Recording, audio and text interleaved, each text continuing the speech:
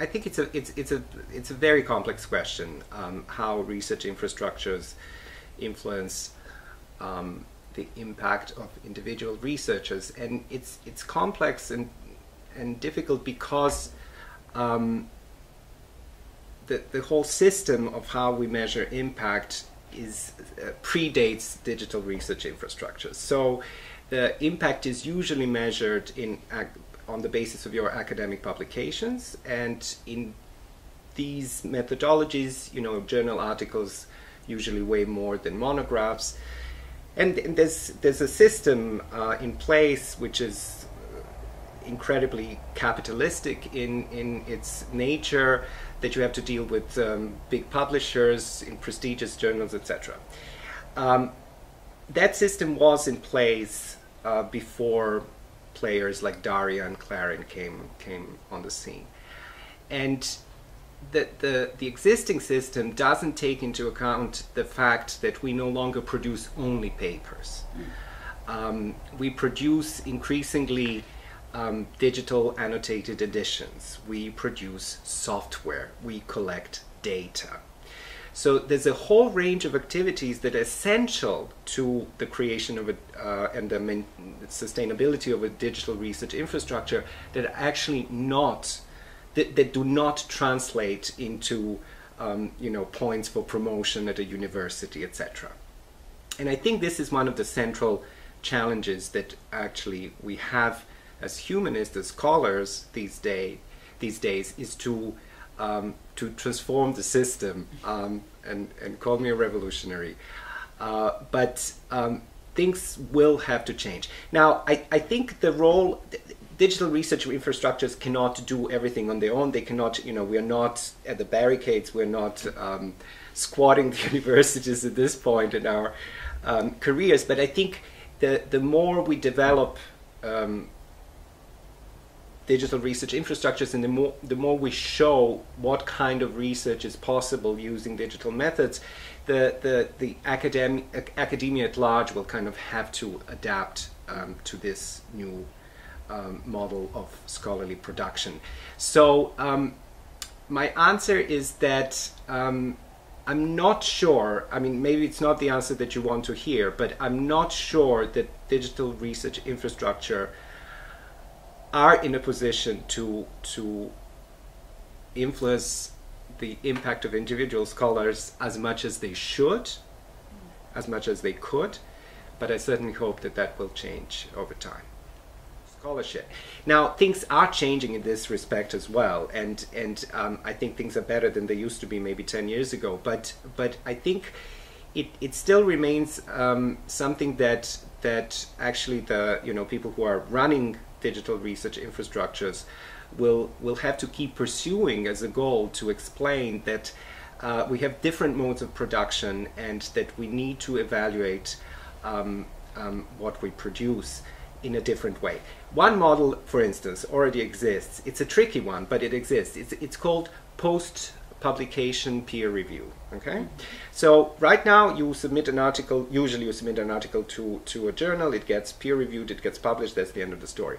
A different model would be to write papers, deposit them in your university depository or repository, or the digital research infrastructure, such as DARIAH, in Hull or somewhere like that, and then to create a system where after you publish a draft, people can actually comment and help you improve the article.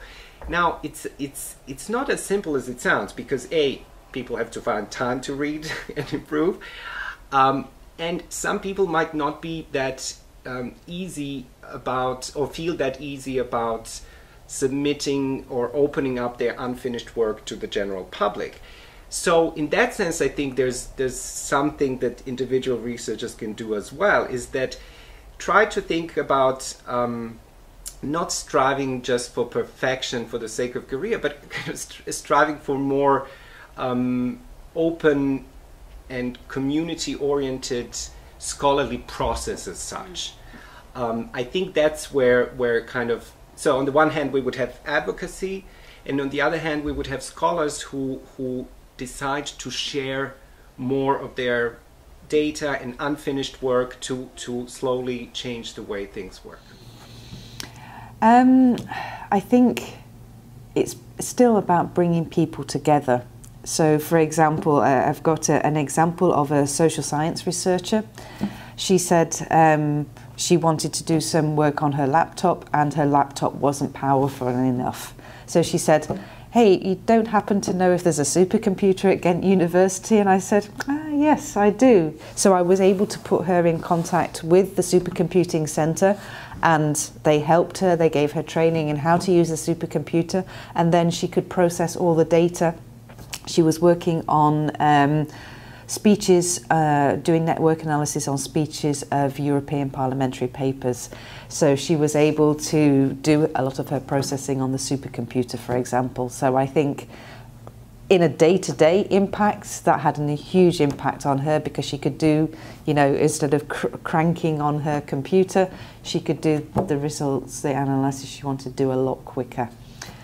I think it's also to do with visibility as well, and making connections. So, for example, we can put researchers in contact with each other, so from different research groups. And for example, we've got a new public library and digital innovation centre here in Ghent called the Croak. So it's really nice because we've got the public library underneath, and then we've got the University of Ghent, and all various different research groups who are working on digital initiatives that may not have necessarily worked together. The Ghent Centre for Digital Humanities is also part of that group, so we can start getting to know each other, understanding what our different research fields are, and then work together in different ways and making interconnections. So the impact, we're starting to get to know each other at this stage, but for example, today I had an international visitor and introduced him to one of the professors in the Croak, and they immediately thought, yes, we could do this and we could do that, and perhaps apply for funding for that. So I would say that that's quite a big impact. I think it's the idea of strength in numbers. If you've got research infrastructure, which is in most cases well-defined, there's a structure around it with management and coordination, that makes it easier for other researchers to latch onto this. They don't need to set up everything themselves. They can just take advantage of the infrastructure that's already there, which makes it again a place where a lot of input and feedback comes together from all these different researchers, so that it can even become a better infrastructure. And people can learn from interacting with the infrastructure, but also interacting with them, with all the other researchers, but also with the stakeholders of all these researchers. So it almost turns the pathway to impact in a more interdisciplinary process, which again, from a lot of studies, has shown that interdisciplinary work has a bigger impact because you address more societal issues from different perspectives.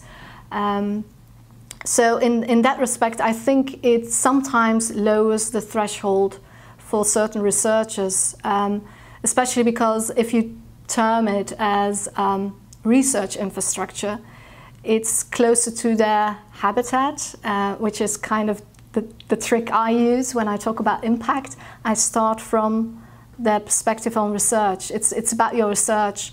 So they maybe just slowly tumble into impact because they're going through a research infrastructure, while there's an undercurrent of outreach in that infrastructure, if I'm making sense. So yes, I do think that universities should invest in more of these accessible research infrastructures that are being maybe even funded through structural funds that in that way have a sustainability to them. And so they become also recognizable for the outside world. That's where we need to go with our questions, and there's there's this critical mass addressing our questions. So I think in that respect, researchers should organize themselves around these infrastructures, and we should, as a university, strategically support them as well. As a researcher